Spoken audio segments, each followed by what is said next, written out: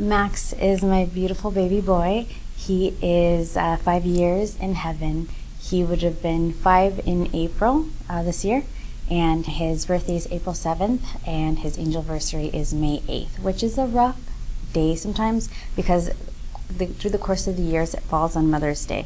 So my son was unexpected. I didn't expect that I could ever get pregnant, and I did, and then he was born really early. He was born at 24 weeks. He was in the NICU for 31 days, and then we lost him.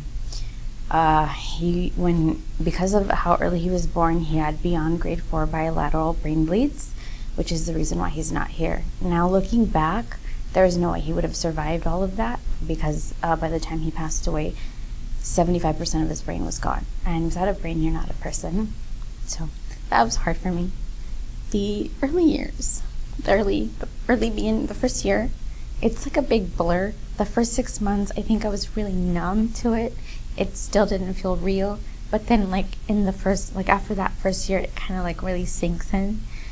After that, his dad and I fell apart and we didn't make it.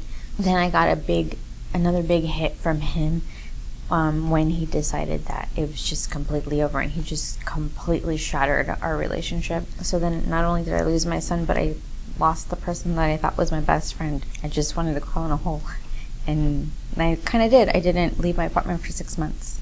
So after that, I started picking up the pieces of my life little by little. I started doing more for myself. I had gotten to a really good place with my grievance. I'd done support groups. I had gotten involved in the baby loss community. I started with the studio about 1.5 years ago. I wanted to just dance and move and forget, but I didn't think in the process that I would discover who I was as a person. I started with probably the most insane class I could have started, which was Samba with Julie Simon.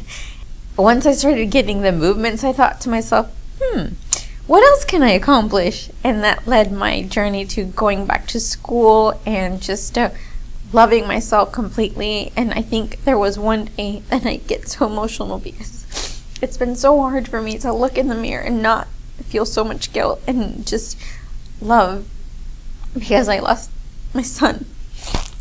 And so one day I remember I was in Samba class and we were doing something, the famous Julie Simon love yourself, touch yourself moment, and I completely looked in the mirror head on, looked at myself, and I said, I love you. And it wasn't coming from anybody else but from within. And I said, I want that feeling all over again. So that's what dance has done for me. It's taught me to love myself, and I never in a million years thought it would do that. But if it wasn't for me walking into those doors and saying, why not, I'll give it a shot, what have I got to lose? I would have never discovered all this. Now I have amazing friends.